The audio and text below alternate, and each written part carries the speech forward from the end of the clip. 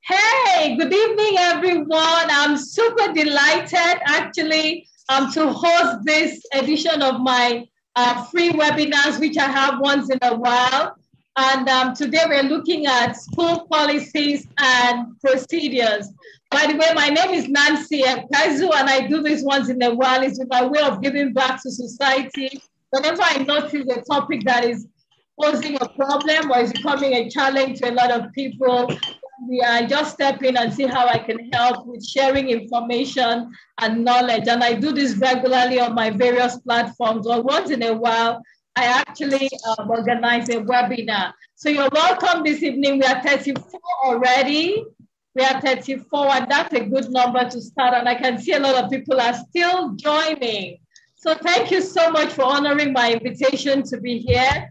I'm going to go on right away to share the slides, but I'll tell you why I decided to have this webinar.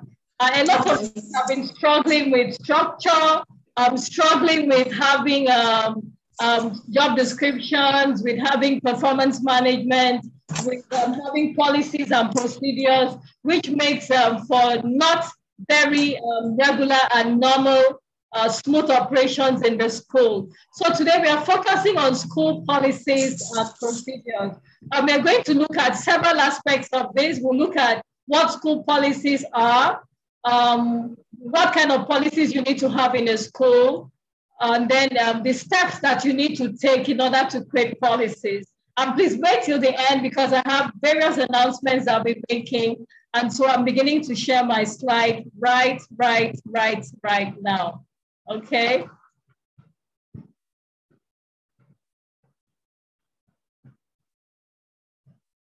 So I'm sharing my slides right away.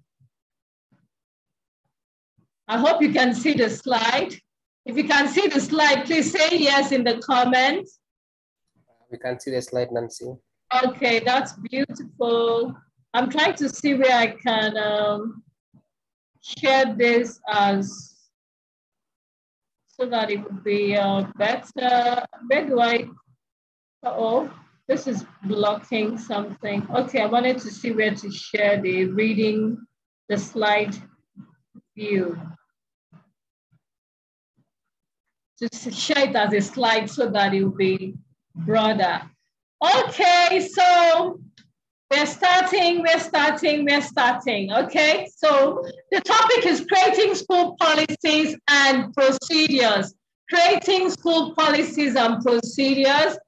And this is the course outline. I'm going to introduce all about it. Then we'll look at what policies are, what procedures are, why are policies important in schools, then what are the policies we need to have, and what are important steps that you need to take to create policies, and who exactly is in charge of policies in a school, okay? All right, so I like to introduce myself in every session that I take because I do not take it for granted. Some people may never have met me, and this is their first encounter with me. So I'm your facilitator today and the convener of this training. I'm Nancy Ekpezu. I'm very Googleable. I like to say that a lot. If you check Google, if you just Google Nancy Ekpezu, my expressions and the various things I do will pop up. But I'm a chartered administrator, a chartered manager, and a life coach. I'm an education and management consultant and the founder of Pezu Smith Consulting. I'm also the founder of the Facebook group Educational Administration Network with about 15,000 followers from various countries around the world. And in recent years, in the past few years, I've carved a niche for myself as a renowned educational administration expert. I've been a school administrator in 4 reputable schools in 4 cities in Nigeria, leading to their development. And on my last job, I led a team of over about 150 employees in a group of schools managed by a reputable multinational in Lagos.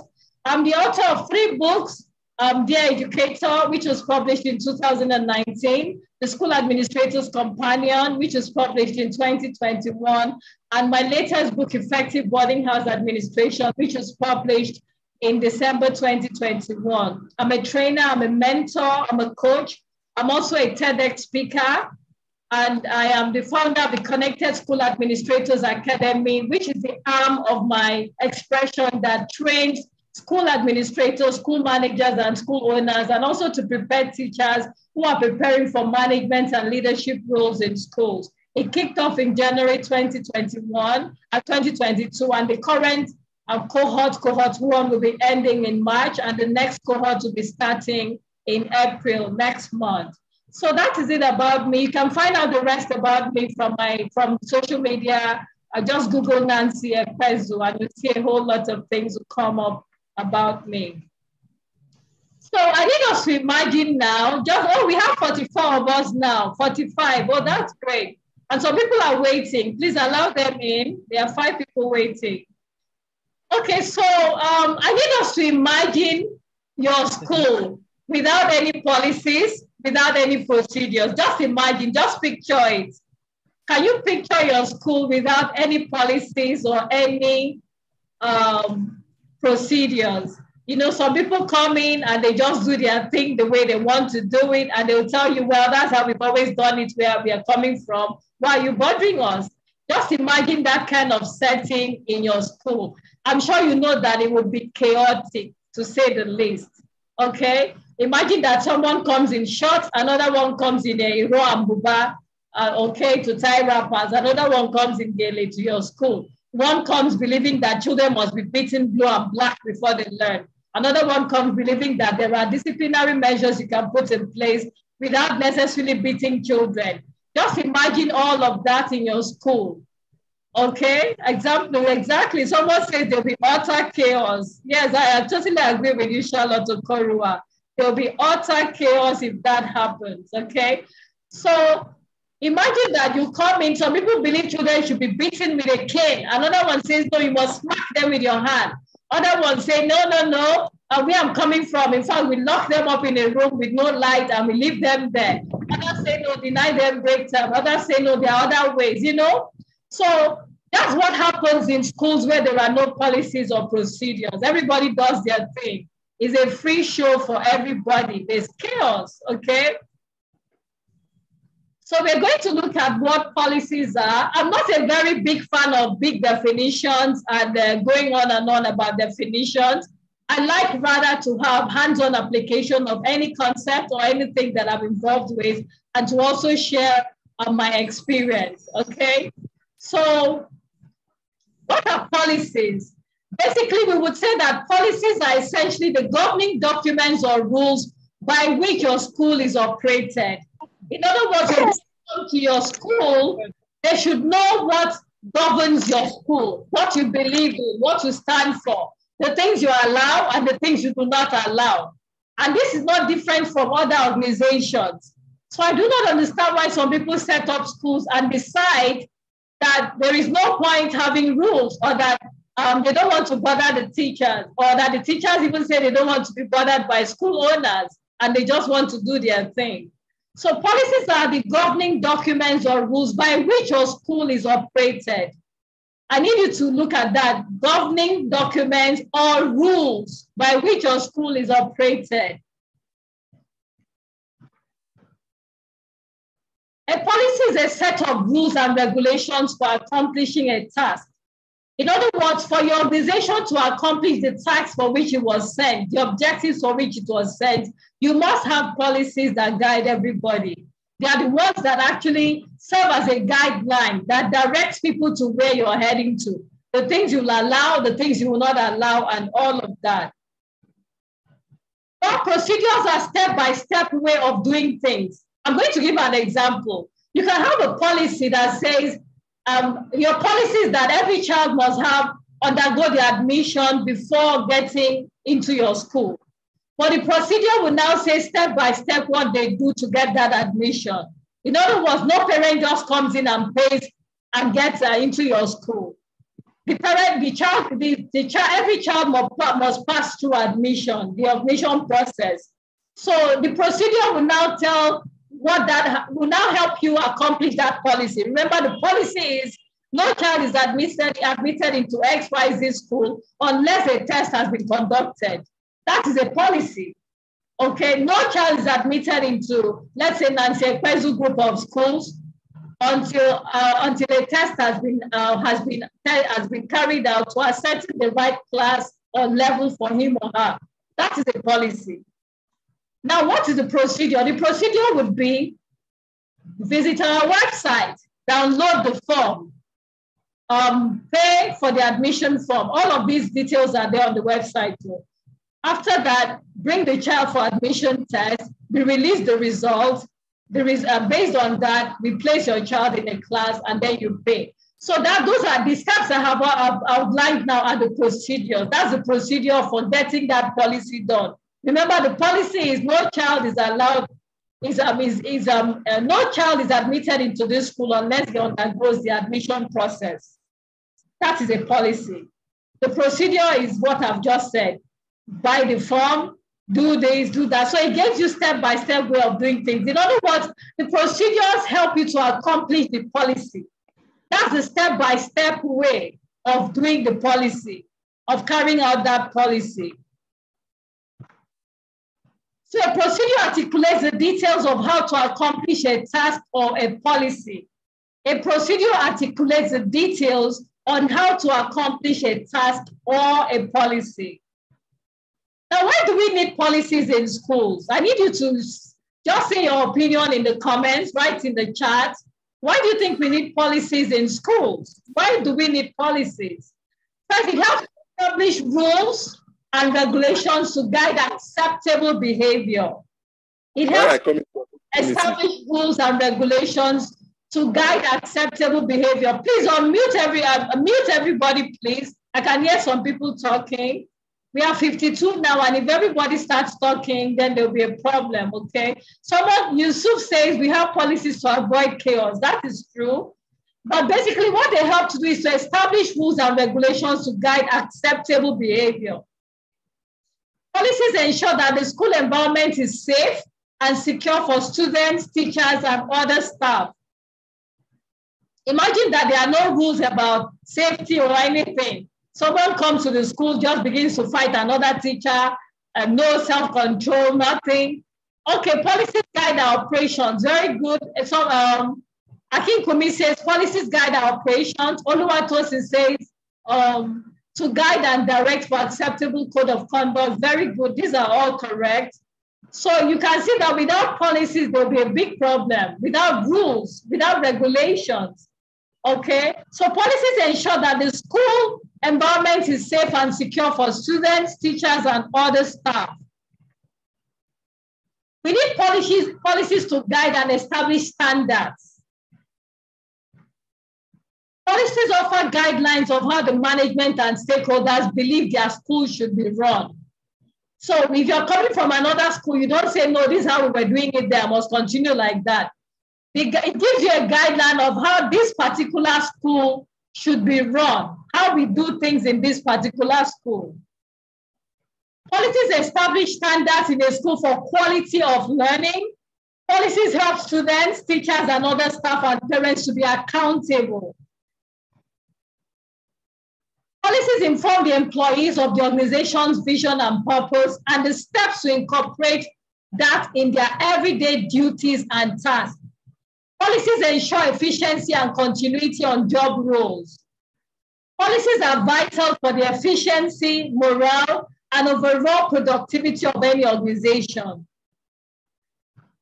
Policies save valuable time in decision-making and actions as they provide a guideline.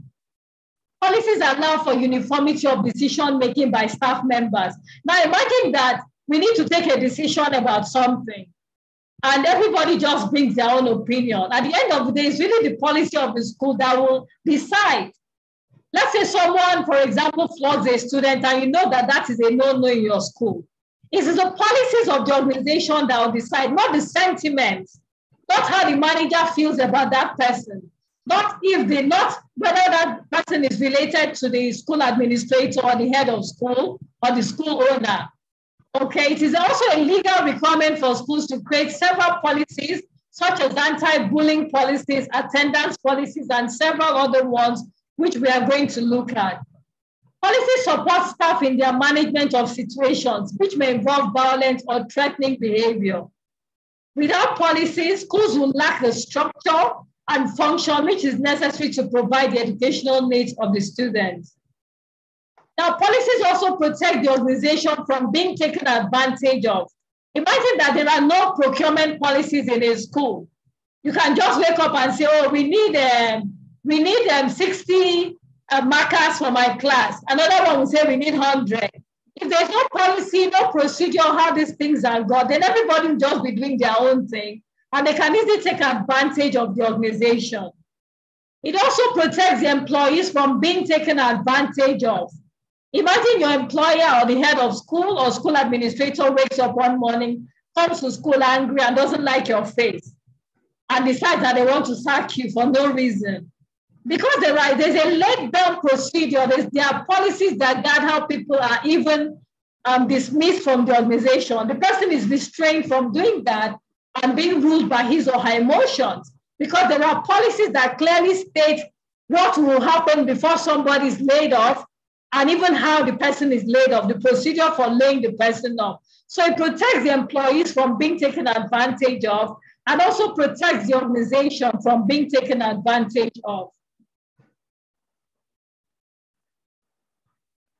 Policies empower the employees with knowledge and a sense of belonging and pride about the organization, because they're involved with it. Oh, we are 51 now. Because they're involved with it, there's a sense of pride, a sense of belonging that comes with it. It also makes delegation easier. When there are laid down policies and procedures, it makes delegation a lot easier. Because if I'm delegating to someone, let's say I'm the school administrator and I'm traveling, and maybe the head of school has to stand in for me, or the head teacher, the person knows how things are done in the organization already. There are already policies, there are already procedures for how things are done. So they would not be taking decisions contrary to what I would if I were in that position. But if there are no policies, the person would have to start from scratch and be racking their head over everything that happens. So it makes delegation easier. You can delegate and go to sleep and the work is going on. And that's the difference between a school that has policies and the ones that do not have policies. Because the one that has policies, the school owner can actually travel for a while. And because they structure their policies, their procedures, everybody there is expected to follow them. And when they don't follow, you would know. Okay? Okay, so that is it about why we should have policies. I've looked at the comments that you have made. And yes, those are all standard reasons why we should have policies. I'm actually trying to go through this because I'm more particular about the process, the steps for making them, okay? What are the policies a school must have? First of all, write in the comment what policies you have in your own school. I'll be reading them out. Let's see, I will not call your name, but I'll just read the policies. So what are the policies a school must have? Now, every school must have there are some policies that are a must for every school. And then there are some that you need to put together for your own peculiar school or unique school, okay? Someone says school fees policy, very important too, because money is a very major thing in schools. Safeguarding and child protection policy, absolutely, okay, very important. Recruitment policy, handwriting policy, amazing. Yes, handwriting policies in some schools, not all, some schools have that, where they say that once a child gets to, let's say, year 4, they start writing cursive. Health and safety policy, these are all sports policy, very important, sports policy. So keep them coming, keep them coming. Behavior and management policy, very important. Thank you so much.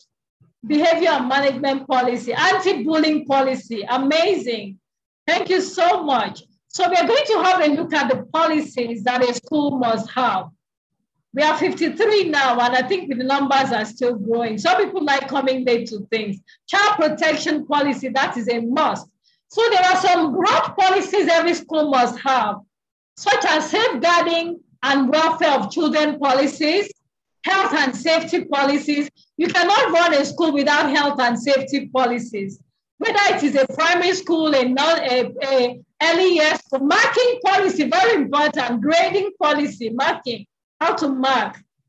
So safeguarding and welfare of children policies, health and safety policies, school finance policies, which will cover a lot, okay, a lot about finance, general school policies, parent school policies, curriculum policies, school improvement policies, admissions and enrollment policies. All these are policies that admission, someone has mentioned that. All these are policies that every school must have. Every school must have those ones. So let's look at safeguarding policies now. You know, safeguarding is quite broad. So under safeguarding, you must have anti-bullying policy. You must have confidentiality policy. So if there are issues of, let's say, child abuse or whatever, you must have policies that guard the confidentiality of whoever is involved. You must have incident policy. If a child falls down, maybe has an injury, has a bruise, what do you do? What is the step? Do you have an incident report? Is it reported and documented? You must have the sick child policy, very important, so that you protect others from that. Even communicable disease policy, which we're going to look at in the health policy. Supervision of students policy. By now, I'm sure we all know that it's a policy that no child is left unsupervised in any school at all. So there must be a roster for supervision and the procedure for how it is done. Okay, so supervision of students policy, very important. School trips policy, when they go out, what are the policies for them to go out on school trips? You must have human resources policies, staff and employment policy, recruitment policies, equal opportunities policies, which will state that all positions in the school are open to both males and females, irrespective of their gender, religion, age, or whatever. Okay, so equal opportunities policy. Okay, health and safety policy, very important, even for the staff. It's not only for children, even for the staff, you must have health and safety policies that border around the staff. Equipment and resources policy, emergency action policy, all of this must actually be in the school. Then you have school staff policy, various policies, acceptable use of school laptops policy. Some schools do not allow you to bring your personal laptop to the school. So they make sure they provide a laptop for every staff member who needs to use a laptop. And they'll tell you cannot take it home. You must work right there in the office. So those are actually policies that some schools have, that you cannot use your personal laptop for official work, okay? And that you cannot take the laptop home. And even for those that are allowed to take it home, before they go for maybe midterm break or end of term, they have to turn in the laptops, okay? Alcohol and drug use policy. There's a policy in schools that school staff must not drink alcohol on campus. So even when you have events in the school, no alcohol is served. Also drug, nicotine, cocaine, heroin, all of those hard drugs, they are not allowed in a school setting. Career break policy. Do you allow people to take a career break and still come back to your school? All of this must be clearly stated. Some schools do not allow that, while some schools do. Study leave policy. Do you have a study leave policy where people can take a study leave maybe for a while and still come back to your school and they are reabsorbed again? You have conflict of interest policy that says if you're employed in this school, you cannot take any other paid employment, okay? And you're also not allowed to appear in the media, even media policy. You're not allowed to appear in the media to talk about the school without permission from the top management. I remember working in a place that had that kind of policy. And every school should have those kind of policies. Even internet policies, social media policies. Some people just take pictures of children and start showing all over social media without approval from the school. Every school must have policies that tell what to do in such cases. Okay, so you must have those. Okay, someone says, I can't hear you. Please, can you all hear me? Can you say whether you can hear me or not? If you can hear me, say yes. Yes. Okay. Yes, you are good to go. Okay, thank you, please. Okay, thank you. I think that That must be from your own problem, actually. People are hearing me rather than clear. So you must have conflict of interest policy. Okay, if you're a member, the policy should state something like every employee of this school shall not take, is not allowed to take any other paid employment that conflicts with the work hours. So if they want to do anything on weekends, that's their own. But so long, and they cannot be employed in another school so long they're actually working here. So those are the kind of policies you want your school to have. Then continuing professional development policy. Some people have a policy that as long as you're in this organization, you must embark on continuing professional development. Evidence must be attended courses. Please mute the people who are talking.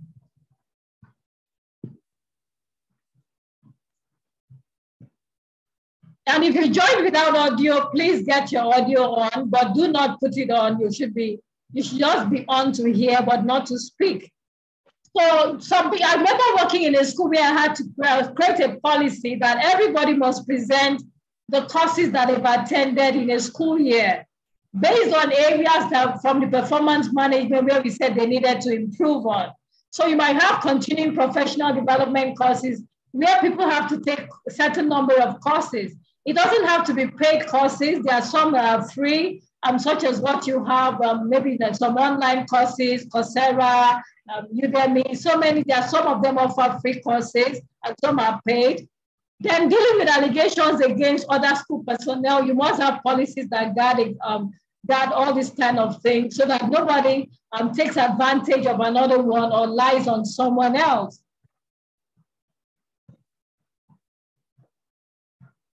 You should also have disciplinary procedures. You should have a policy for induction of new staff.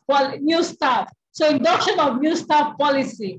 What do you take them through? What are the things they must know as they're joining your organization? All these must be policies. Some schools take everything for granted. They'll just employ someone and say, oh, come and start. So I know you have worked in another school before. Come and start. Exactly. Someone said PSHE and sex education policy. Very important in the times we are in. Very important. Maternity leave policy. What is your policy about maternity leave? Some schools pay while the person is on maternity and some do not pay.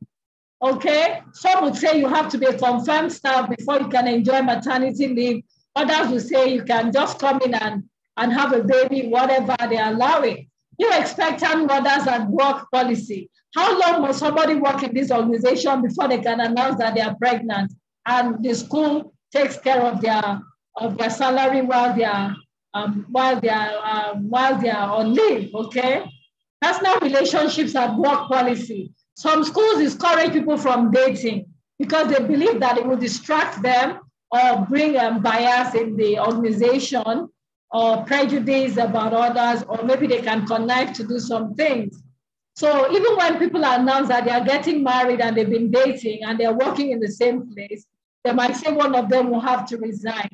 So some schools do not like couples working there because they feel they'll be protecting each other's interests against that of the organization. School personnel code of conduct, you must have code of conduct for the staff. You must have, someone is saying something. Please mute. Dress code. You must have staff dress code. Some schools allow people to wear Ankara, that's the local fabrics.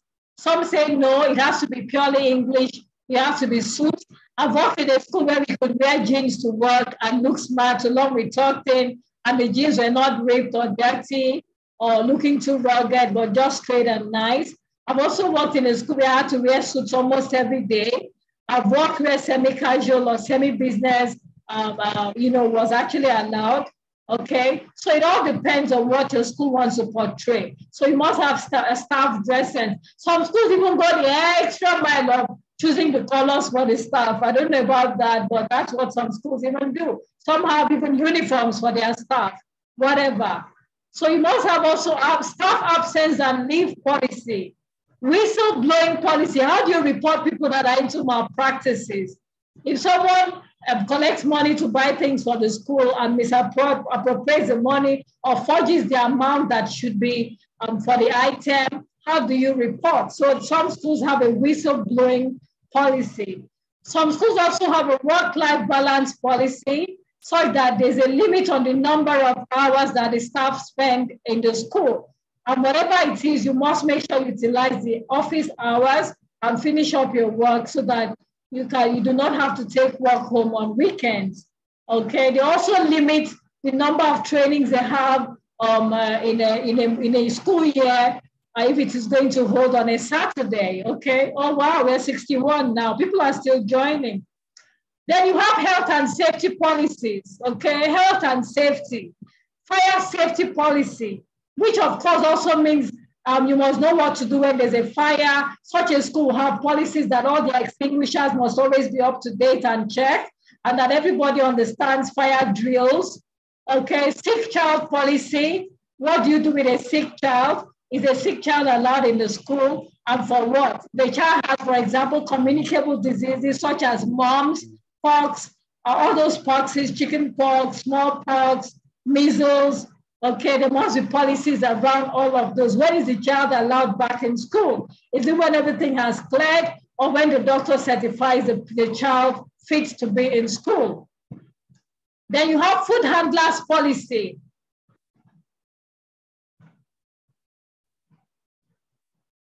Food handlers policy. So some schools, the caterers must undergo the food handlers test before they are employed. And even while they are employed, they also make sure that they take that test regularly. Then you have risk assessment policy, where you make sure that the environment is always safe for the children. So you do several risk assessment and even risk assessment when they are going out on field trips to assess the area for security and for safety, for a lot of things. Incidents policy, I think I mentioned that earlier. No smoking policy. Okay, every school should have a no smoking policy because we do not want to raise children who take such habits from their teachers or other staff who work in the school. We should have school's toilet policy. How often should the toilets be cleaned? And this should actually, and then what happens? Everybody who uses it must flush. Everybody, so there are such policies. So if you're caught using a toilet and you do not flush, of course there are consequences for it, just like there are for any policy, okay? We are 62 now. I think more people are still joining. Then for school finance, you can have anti-bribery policy. You know, some parents might want to bring money to maybe affect the admission of their children, influence the admission of their children into the school. So no staff is allowed to collect bribe for any reason, either for cost to inflate marks for children or to offer admission to any child in the school. Then you also have debt recovery policy. In the debt recovery policy, what are the steps taken? When do we now say we are recovering? When do we write it off as bad debt? You have procurement policy, where you decide how things are bought. How do you order for things? What are the steps involved? When do we say we need to order? At what point do we order? Is it when we have 30% of the item remaining? Who is in charge? How do you go through? Who approves? All of this must be clearly stated, and it's very important because it helps to save cost in the school when there are clear procurement policies. Handling school cash policy. But in 2022, I do not expect to see schools that are still handling cash. Maybe telling people bring money for uniforms and they collect cash. Every school by now, at least if their size is fine, should have a POS and should have apps where people can actually pay for their fees directly instead of having the staff handle cash. So you don't say, okay, the admin officer should handle cash for uniforms, the accountant should handle cash for school fees, the bursar should handle cash, maybe for excursions and school trips. No. So every school should have a no cash handling policy. Budgeting and financial planning policy, you should also have this. Someone says, can we get the slides? No, you will not get the slides. I don't share my slides when I do free presentations, but I'm going to upload this on my YouTube channel so you can watch the replay and get all the details that you need. So budgeting and financial planning policy, you should also have that, okay? So for example, in on my last job, we had our policies for budgeting and finances. So for budgeting, the policy was that all the heads of schools will prepare budgets. The head of primary will prepare budgets for the primary. The head of secondary will do that. The head of early years will do that. And then they all bring it to the school administrator, and that was me. Then I'll now go through it with the school accountant and then go through before we now send to the board for approval.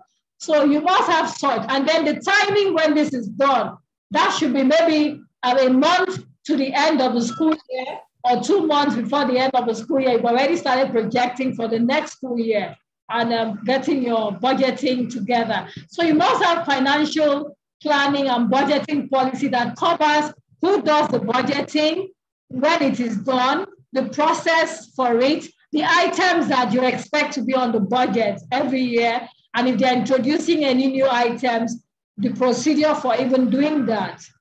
Then school refund policy. Some schools have a no refund policy. Once fees are paid, they are not refundable. Okay, they'll rather tell you to find another item or something, or wait for the next term to use that amount. So for some schools, they have a refund policy, so long it is done between the application for the refund is done within maybe 2 days or 3 after payment, you know.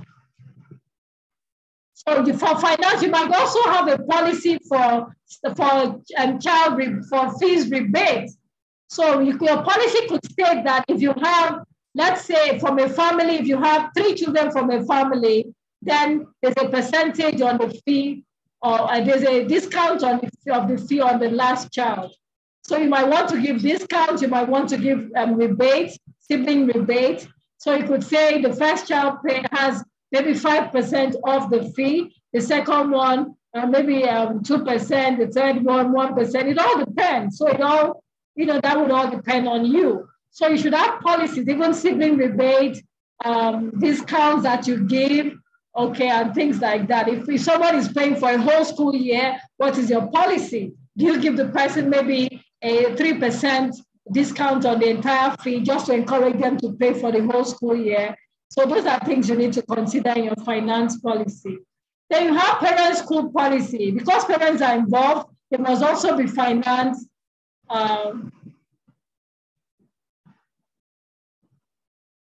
Oh, okay.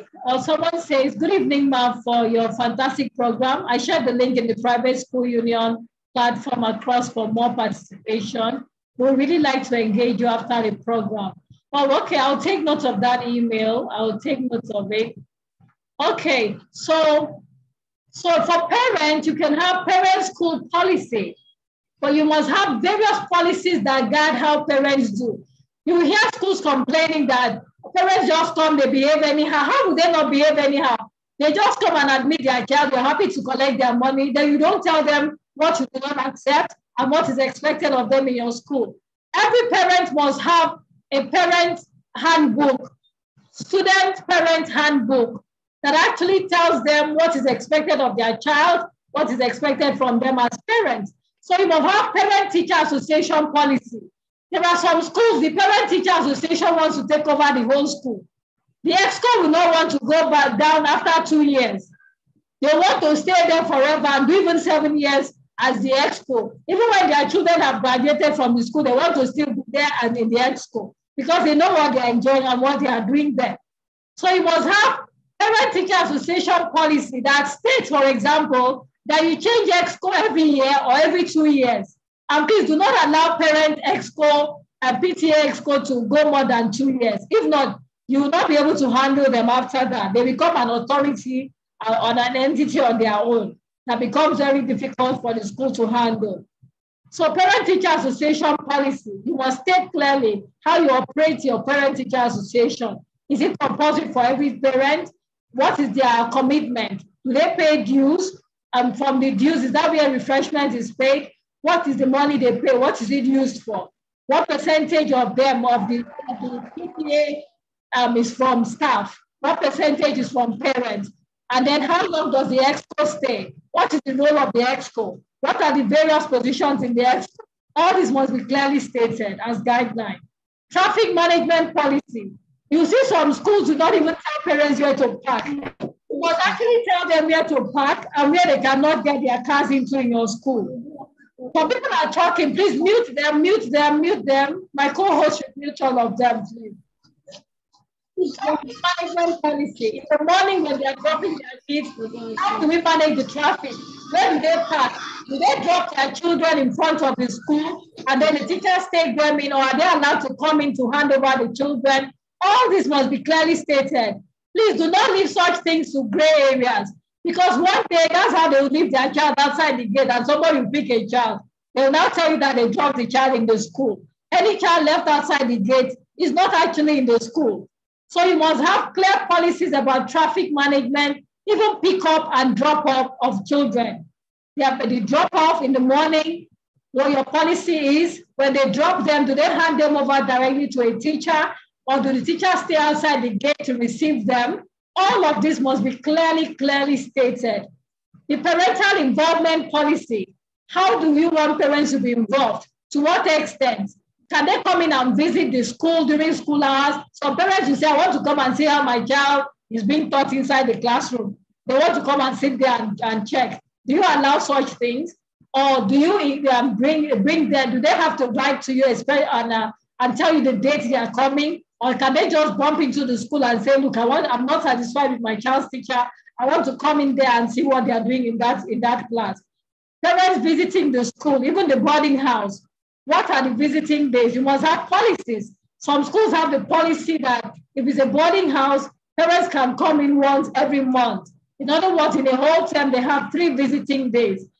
Other days, they'll tell you, sorry, the gate is not open to parents to come and visit. So if the parents want to come in and visit, or there's an emergency and they want to come and take the child, they must come in and they must apply to take their child out of the school. Okay, so parents visiting the school, whether day school, whether boarding, what are your policies? What is the pickup policy? After school, some parents leave their children there and teachers will be grumbling because they cannot close on time. Since the policies that children must be supervised all the time, that means you cannot leave. So what is your policy for pickup? When do we cut it off and say from now on, this is the only time if school closes at 2:30, and you do not pick your child up by 3, then you have to be paying a fine. We have to fine you because we need to release our teachers to close on time, also to prepare for the next day, to prepare their lesson plans, to do other things. And if they just sit there supervising children up and down who have not been picked up, then there's a problem. So you must state your picking up students policy, drop off students policy. Do we bill them? If a child stays up to 5 and is not picked, if you have a boarding house, maybe your policy is that you take such a child to the boarding house. I've worked in a school where if no child was picked up by 4:35, I would just prepare a slip to bill the parents for the child's feeding and overnight stay in the boarding house. Okay, so when they know that they'll be billed and there are policies that are followed, then you now make it known to them, so that they comply, okay? So that they don't keep dumping their children. Because no matter how much you tell them, if there are no policies to guide all these things, then there'll be a problem. Then the students also should have policies that guide their behavior, their conduct and everything. So you should have attendance and truancy policy. Attendance is very important in a school. So if a child doesn't come to school, what do? You must find out why such a child is not in school. So it could be your policy that reports are made when a child is not in school. That could also serve for customer service, because if the parents know that you notice when their child is not in school, they'll be really flattered to know that as big as your school is, you notice when their child is not in school. Truancy policies. What if a child is in school but does not attend class and goes to hide in the toilet? What are the consequences? Library policy. Some schools have libraries and students are allowed to borrow books. You must have policies. How many books can a child borrow? How often? Is a child allowed to borrow another book even while he still has another book he has not returned? If the book gets lost, what is the penalty? Do they have to pay? What if it's a hardcover book? What if it is a paperback? What if the book is torn? What do you do? So you must be able to get all of these things properly documented. You must have library policies. Okay, you must have code of conduct. Sorry, this is conduct, not conduct. You must have code of conduct for the pupils and the students. You must have child employment and children in entertainment policy. These days, a lot of children are involved with different things. I'm sure you've heard about the child Emanuela, who is a comedian. That's a school-age child. So such a school might have policies that the child must have a certain number of days of attendance in school. So even if they have shooting to do or whatever, they'll say, please do them in the evening. Well, for attendance, this is our attendance and the child must be in school. So if a child is employed somewhere, for example, let's say in a secondary school, the child is employed or is working somewhere, what are the policies? The child must be in school. So you must state that. If a child is in entertainment, all the children they use for movies and they shoot movies up and down, they take them here. What does your school have to say about it? Do you allow that? Or do you have makeup classes for the children where the parents have to pay extra because it's not your fault that they're taking the children away? So all of this must be clearly stated. Then integrating students into new school policy. When a new child joins your school, what do you do?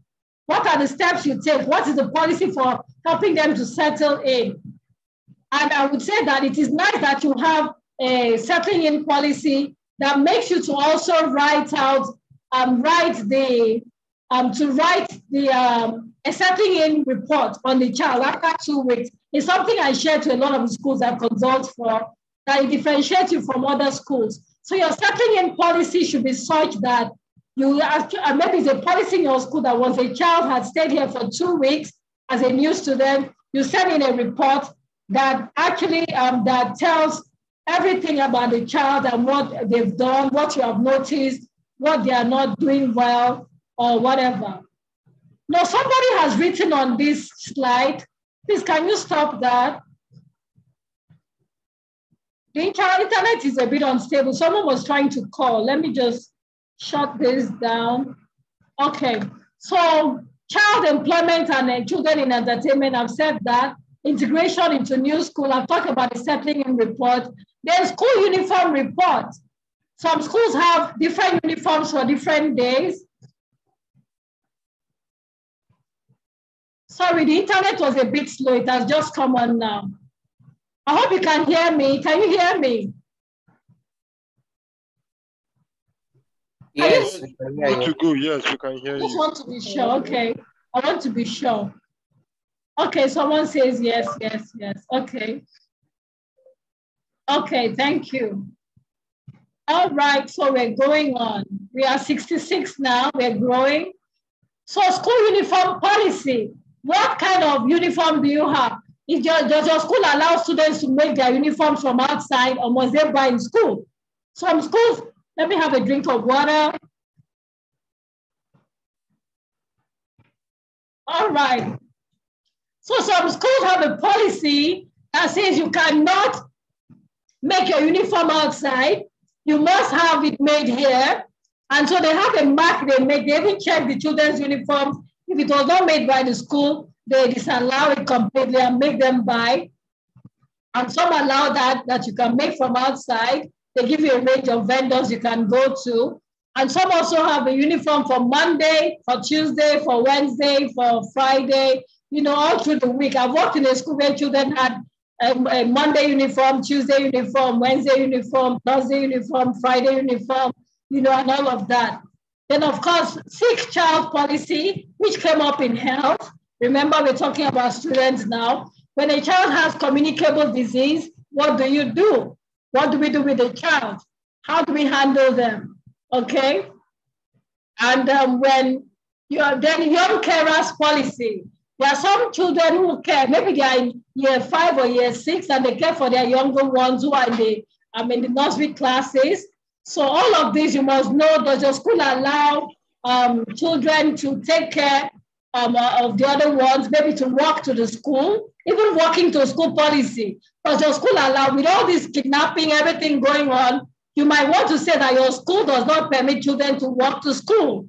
Because if they kidnap a child just outside your gate, they might come and make noise about it in your school that the child was kidnapped in your school.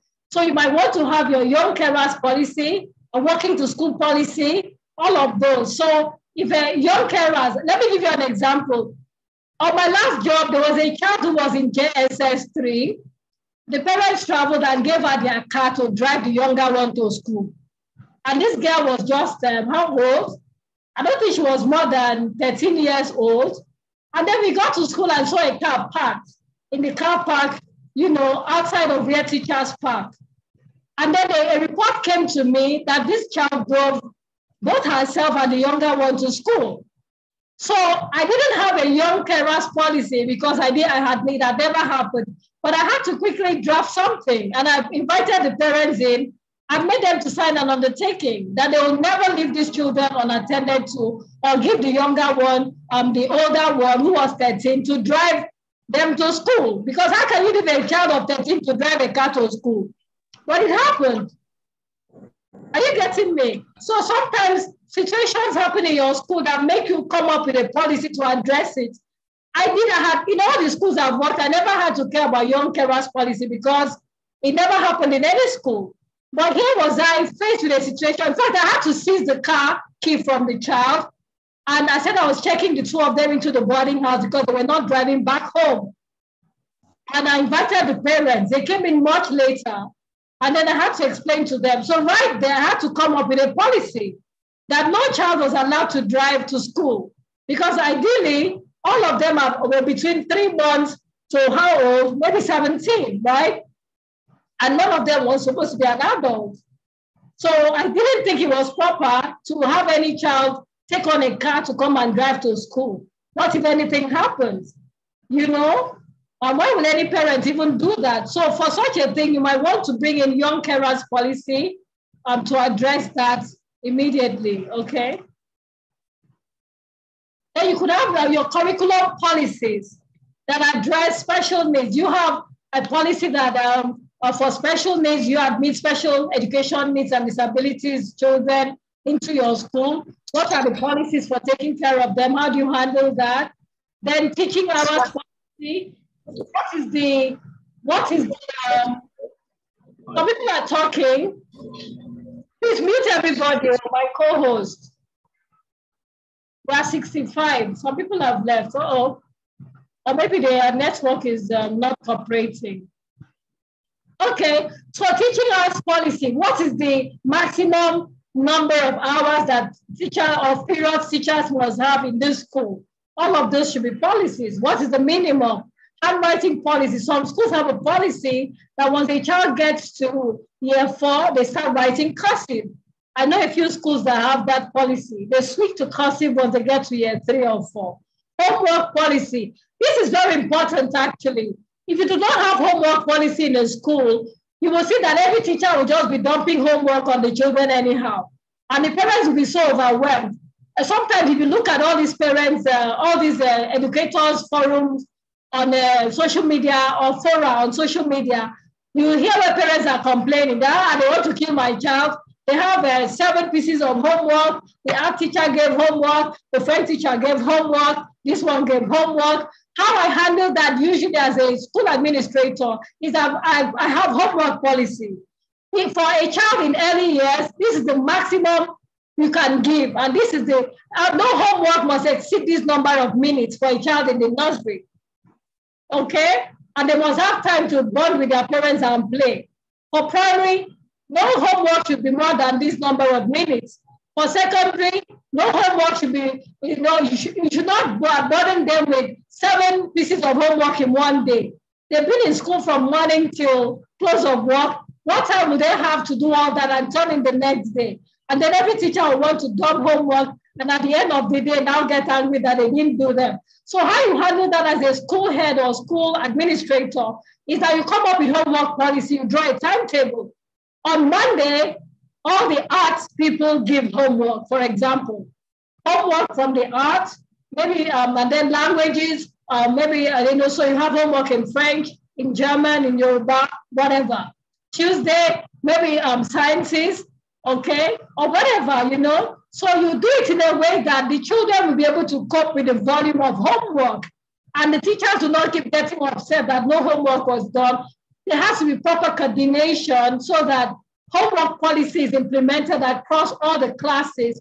And what works in the early years will not work in primary and will not work in the secondary, taking into consideration their age and level of assimilation, their attention span, and what they should be exposed to, and considering also that in the early years, they need direct supervision from their parents to get those the work done. So invariably, you're giving the work to their parents to do, okay, when it's too much. Assessment policy. When do you assess? How often? How is it reported? When do you promote a child to the next class? When do you retain a child? What's your retain? What do you do before you retain a child? Teaching and learning policy. What are your teaching and learning policies? Okay. And for some schools, they must say there must be hands-on activity in every class for every lesson. So that will also reflect in the kind of lesson plan that you have and a whole lot of things. Outdoor education policy. You might have a policy that all the children in early years must go out, must have outdoor every day, every single day, and for a certain period. Reading policy. I remember in the last school I worked in Abuja before I left, we had a very strict reading policy. Where the children we had expectations for every class for reading. And at the end of the school year, we had to grade them on their reading and bring in people to grade them based on international standards and expectations. And then we'll write reports on this. So we had reading policy. So you have your general school policy, settling in policy, people behavior and discipline policy, school readiness policy, when you admit children into year one, when you admit into kindergarten, all of these, you must have policies about all of these things. School sporting and events policy, sex and relationship policy, what happens when two staff members are dating, how does the school get involved, do they allow them? All of these are things that you must sort out. Assembly policy, what is your policy for assembly? For some schools, they might say, everybody meets on Monday, and then Tuesday, they have class assemblies instead of whole school assembly. Whole school assembly might be Monday and Friday. And then even during the assembly, what are the policies? Do we focus on developing the children's public skills and leadership? Are the assemblies led by whoever is making that sound? Are the assemblies led by the children? Are they led by the... Wow, we have done 1 hour, so I need to be fast. Okay, are the assemblies led by the children or are they led by the staff? Attendance policy, I spent time down that already. Student behavior policy, attendance policy, respect policy, student discipline policy and procedures, code of conduct for students. Okay, so we've mentioned some of the policies. What we're basically saying is that you should have policies for every aspect of your school, but don't do it in such an overwhelming way that it now sounds like everybody's boxing by laws and they cannot even stretch their legs or have fun in the school. We are going to now look at how policies are created in a school, okay? And who is responsible for creating policies in a school. Now, policies are created through 2 ways, okay? The first is preventive measure. When the business creates a set of policies for how it intends to operate and introduces this to everyone who joins the organization. So this one is preventive. For example, in Pencil Speed Consulting now, I've already created policies for my organization. So when people are joining, they have policies to guide them, okay? When you start a school, you start off with policies. You must have policies that will guide how operations will be done and how things will be done. But what happens? You can also create policies as a reactionary response. So, for example, that one I created on the child carer policy, that was reactionary. I had never had that in all the policies in the schools I have done. But this one, a child of 13 drove a car to school, which to me was, wow, what is that? How can you give a child a car to drive? So I had to react as a school administrator to it by creating a policy. So that was a reactionary response from me as a school administrator. So policies are created in response to specific or unique occurrences or happenings in the organization and serve to guide further occurrences. So after that one, any other parent should know that it is wrong to give a child of 13 or any student that on a car to drive to the school. It was against our policies. So it helps to guide further action on such an issue. So remember, preventive policies are the ones you create as you're starting the organization. Reactionary response is the one that you react to. Something happens and you create a policy to react to it and to address that issue. And it becomes a policy that guides further action on that issue. And so when anything happens, they'll say, no, no, no. We now have a policy that guides how we do that. Okay? Now to the main thing. Yeah. Sorry, I would have had more reaction from you, but honestly, I have to make it snappy so that we don't spend too much time. I promised you that we'll do 1.5 hours, and I want to keep to my word. I'm a woman of my word. So steps to creating policies and procedures. What are the steps involved? You must have a target and a purpose when you're creating policies. So have a specific target in mind. Are you creating, is this policy going to affect just teachers, students, parents? And you must know exactly what you are addressing. So step one, look at it. Can you mute everyone? Mute everyone. Who is that? Mute, please. So look at your school's activities, responsibilities, and the environment. Break each into its simplest form.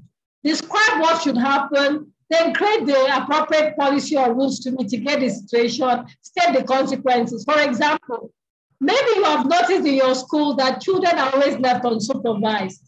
A child gets injured. Tomorrow, another one breaks his head.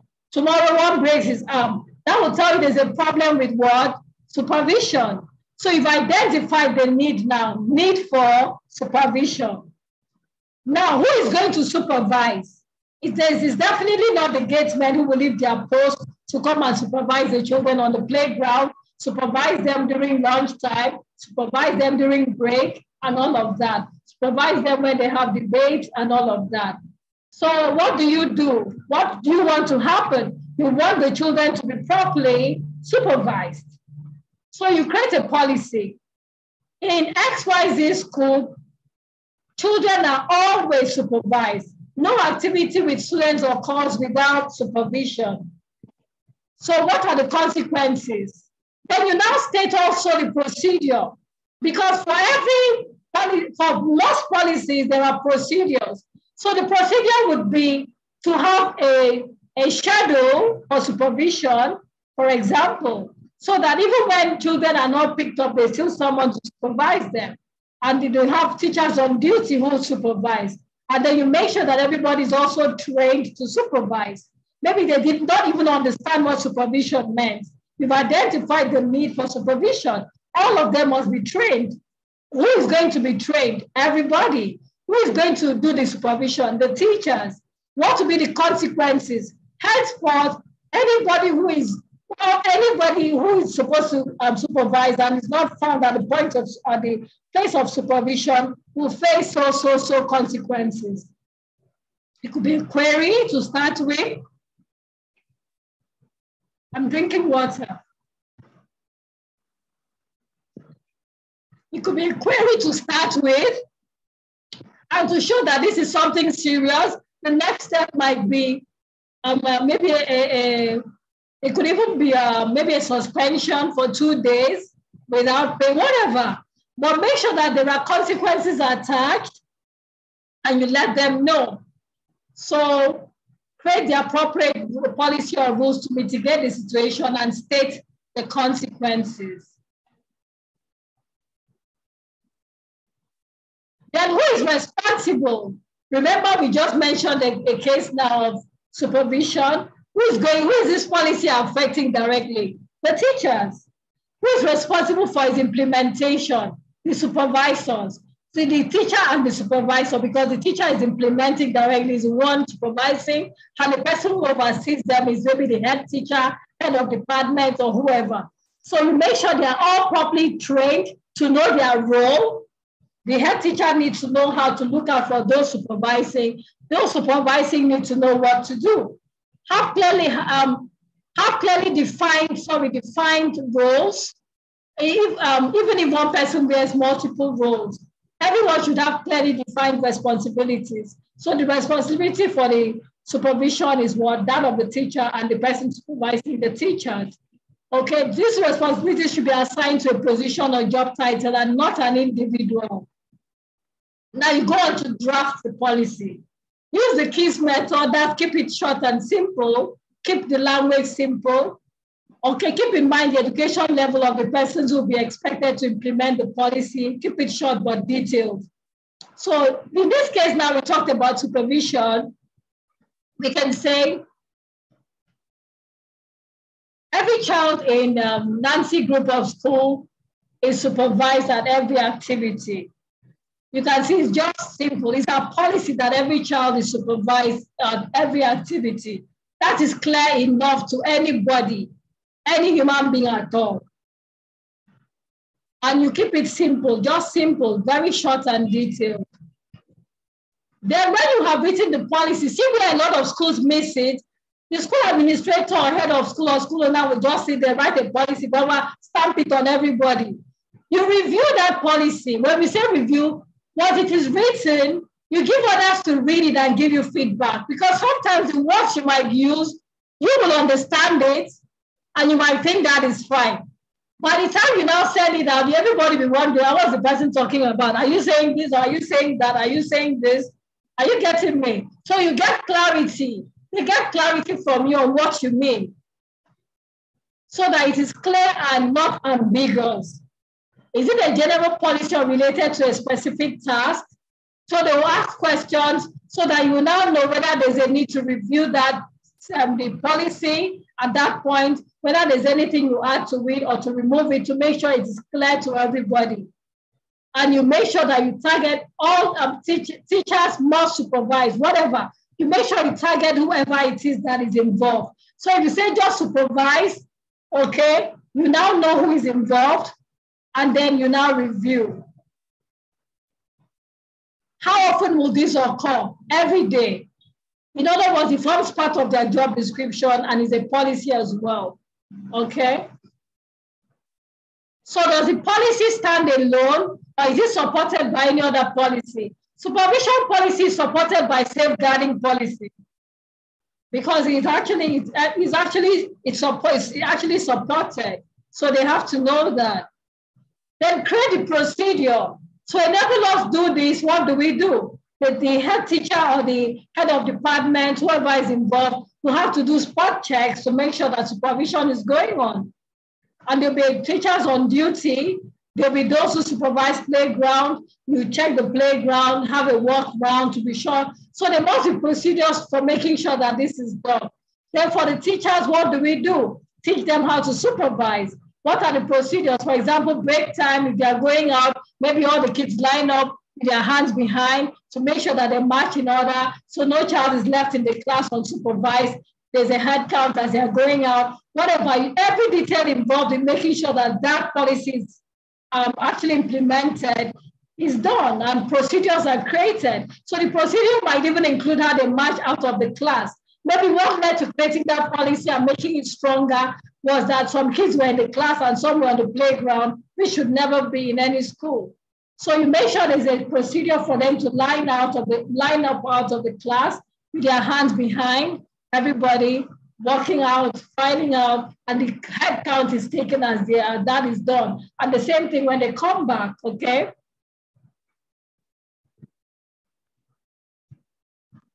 So when there's some policies you create, all these ones of deducting salary, someone comes late, just do like this. You have to be a bit careful with some of those things because if they are taken up, some have legal implications. If you deduct someone's salary till they have only 5 naira left, I'm sure you know that there's some things that are actually kind of legal. So you must be very careful how you go about this. So if you have any doubt on whether your policies have legal implications, consult a lawyer. In all the schools I worked, I actually had lawyers that worked with me. So when I develop policies, okay, we actually run them by our lawyers. On my last job, we had a legal department. I had to look at even the handbook and then all the policies I came up with as the administrator. So all of those things had to be checked before we were now implemented. So I advise that you get a copy of the labor law that operates in your country. If you're in Nigeria, you have the Nigerian labor law. And then you might also want to have a lawyer that you liaise with for your organization to run some policies by them to tell you the implication in case somebody takes a legal action against you. Okay, so just because you own a school doesn't mean that you can just say from now on all my teachers come to school on Monday. It is now on Sunday from morning till close to your evening. I'm the owner and nobody can talk to me. It is my school and that's my own policy. No, your policies must be in line with the labor law because if anybody takes you up, then there will be a problem. So make sure that you study the labor law, know what it says, and if you're in doubt of anything, consult a lawyer, have a legal person that works with you. So after you have done this, send it to the school board or the stakeholders for approval. Some schools do not have a school board, and so the school owner approves policies directly. So you must be able to do this. You must be able to get approval. On my last job, I prepared all the policies from scratch, and I had to send them to the school board and to the legal department for them to check before it came back to me. And then we now introduced it to all the staff, did a training, and did more like a re-induction of everyone to introduce them to all the policies. Okay. So after you have got the approval, the next step is you make sure you have a plan to introduce it to them, explain to them, and train the whole staff on the policies. I would advise that all of your policies are in a handbook. They're not scattered here and there. Have a handbook, an employee handbook for the staff. The policies for parents, you should have a student and parent handbook. It's something I do as a service to organizations. I do that for schools I consult for. I help them to create policies or review the ones they have or go through them and, and maybe improve on them. So we have the parent and student handbook, and then we also have the employee handbook, which has all of the policies, and procedures that are expected of them. So once you have the policy, you don't just say from now on, this is what we're going to do, whether you like it or not, and you go away. No, you now have a process for implementing. You let them know why you have created this policy, explain to them, train them on it. Don't assume that they know, and tell them the implication when they do not adhere and what steps you're going to take as consequences if that is not done. Okay, that should also include if it's going to something that is going to affect parents, you should train them to also know how to address the parents. Some policies are introduced in schools where they are teachers. They'll ask a teacher, what's going on? I don't know. That's how they come up every day with policies. We don't even know. So for them to put you in the right light where parents are concerned, make sure that you actually carry them along and explain to them nicely, train them, and then also train them how to answer parents when parents want to know. Maybe it's a policy on fee collection, and you're going to drive children away. The staff should know why you're doing it. You need the money for their salaries, okay? And so they have to be involved with it and also cooperate with you. So when they need to explain to parents, they should do it in a professional manner, not say, I don't know, that's our school, that's how they do, that is how they do their thing, this is how they do their thing, those kind of comments. You should be able to carry the staff along so that you're on the same page. So once you have introduced the policy, it becomes effective, and let them know the date it becomes effective. So we can say from the 1st of April, this policy comes into being in the organization. And so from then, After the training, you watch how they do on the 1st of April. This is how we start. This is how we do it, okay? Only but very common in some settings where you see staff not sure about policies in place. Very true, Joel Olani, very true. Very, very true. It happens. So now what do you do as the administrator, head teacher, head of school? After you have implemented, that's not the end goal. You monitor and review and then revise. So monitor the effectiveness and be getting feedback. Then look at instances where the staff flout actually go against those policies and find out who was involved, what happened, what led to it, whether you still need further training. And then I advise that you review your policies annually. It's a lot of work, but if you're the one who put the policies in place, that will not be too much work. What happens is this: you should have a journal as a school administrator or head of school, where you jot down incidences about your policies and procedures. If they're not working, or if it's still ambiguous, people do not understand, or they're still hazy, you should be noting all of these things. So you note them first term, second term, third term. At the end of the school year, you sit down and revise to do what works. And sometimes you might form a committee, a policy committee, to look into it and then review with you. And then you have a look at it and say, oh, this worked or this didn't work. And so we need to revise, we need to review. Okay, we're almost rounding up. I said 1 hour, 30 minutes. This is 1 hour, 20 minutes now, so that we can have a little time. And who is responsible for creating policies?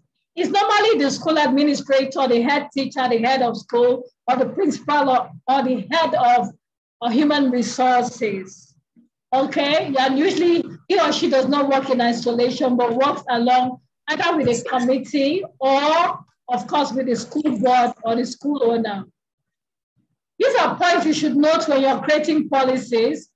You must be current and up to date, review and revise as necessary, have a specific audience in mind when you're creating a particular policy. Use very clear and easy to understand language.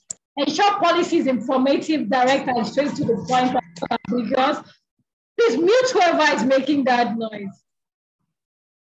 The policy should not create confusion. You know, I worked in a school in my early years when I was just starting, those early years in my career. And some policies will just come as if it's fight, you know, from the headmaster or head of school then. It's as if we are fighting. No, it's not a fight, though. It's really not a fight. It's just to make sure that operations move properly and that things are done the proper way. So it should not bring confusion. The target audience should understand the underlying reason for the policy. For example, for supervision, they should know, mute. They should know why children need to be supervised all the time. They should know about what they want for finance. Every policy you put, be open to answering questions from them, and that will make it credible. Review your policies yearly and write new ones as needed. Keep documentation of all policies and procedures that need to be added all through the school year, and they should go into effect the following year. Do not copy policies and procedures word for word from another school, because what works for them might not work for you. But there are some policies every school must have, and there are policies that should be peculiar to your school, because no two schools are the same. Okay? So every school is different. All right, so who uses policies? All of us in a school. It will affect the school owners, board of management, also affect support staff, parents, students, everybody. So even cleaners should have policies, okay? For example, maybe the head cleaner is the one who signs for the cleaning materials, distributes to others. You should have guidelines for how everything is done in your organization. So no cleaner will just go to the store, carry everything, or maybe you issue to each cleaner to keep periodically, maybe weekly, and you make sure that they utilize all of these things properly, okay? The school, very true, the school has a school head or administrator should keep a journal to assist in reviewing policies at the end of the school year. Thank you, Nancy. This is my take home. Oh, very good. You should do that actually. So that at the end of the school year, you just go through, these were the areas we had problems in. These policies are fine, yes, these ones are not. And then, you go on. So parents must sign. Now listen, policies must be given to parents at the point when their children are admitted into your school. That is where a lot of schools miss it. You must have the same way you have the employee handbook, which has the policies and procedures. You should also have the parent handbook that guides them on everything about the school. So you don't have a parent coming to fight your teacher instead of knowing who to report to. They must know who to report to if there are issues. They must know what the school policies are. They must know expectations of the school from their children, the code of conduct and everything. They must know policies guarding their PTA, how parents should conduct themselves in the school. There was a school, even how parents should come to the school. Was that in a school we have worked? Because was a lady came into the school in her nightie with her net, came out of the car, just started talking anyhow. So we have policies even about such things. Parents should come in to the school neatly dressed, unless you're staying in your car, just dropping the children and going. If you're coming out and people are seeing you, you must be properly dressed. You cannot be wearing your nightie or pajamas from home, unless we have a pajamas day, to now come to the school with your net, looking somehow. No, even parents, how they conduct themselves in the school, because we are raising children and we are also role models to them. So that is it. So we are all affected by. So conclusion, school policies and procedures are put together to guide the day-to-day functioning of the school, as well as to make it safe and efficient for learning to occur. Now my offers. The School Administrators the School Administrators Academy is starting in April, the second cohort. It goes for 65,000 naira, but anybody who is at this webinar can just use the code cohort 2 webinar attendance, and just tell me cohort 2 webinar attendance and I'll know. And then you can have it for 55 if you're paying between now and Saturday. Okay, if you're paying between today and Saturday, you can pay 55,000. And after that, the price goes back to 65. And then my 3 books, let me stop. Let me just share so that you can see my face. My 3 books, Dear Educator, that's my book, Dear Educator. The School Administrator's Companion, Effective Boarding House Administration. All 3 of them, the duration of the course is 3 months. So it says what's the duration? It's 3 months actually. It's 3 months. Okay, so those are the things that, so this goes for 5,000 naira, this goes for 4,500, but the price is going up to 4,800 on the 1st of April. And this is 3,500. All 3 of them, 13,000, but if you're paying for it today, tonight, you get the whole 3 for 11,000 and save yourself 2,000 naira. So let me just share my slide again.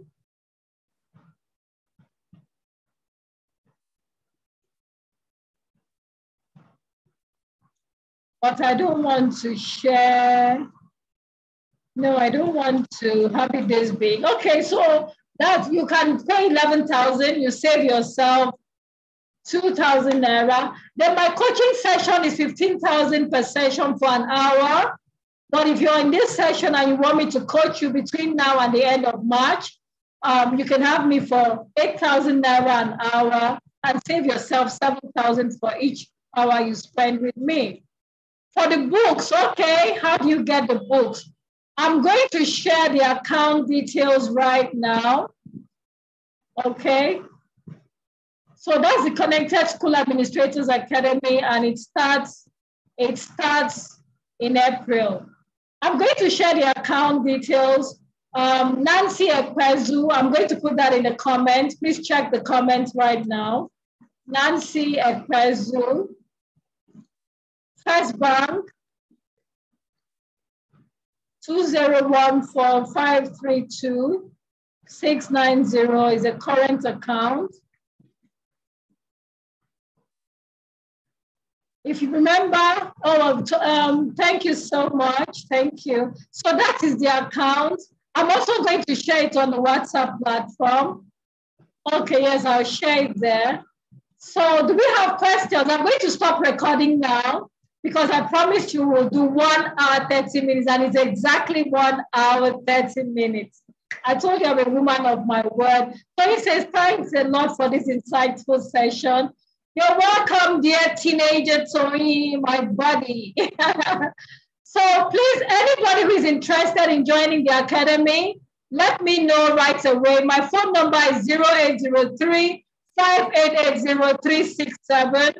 Olufalake says, thank you very much for this session. So much work, so much to work on. Honestly, there's a lot to work on.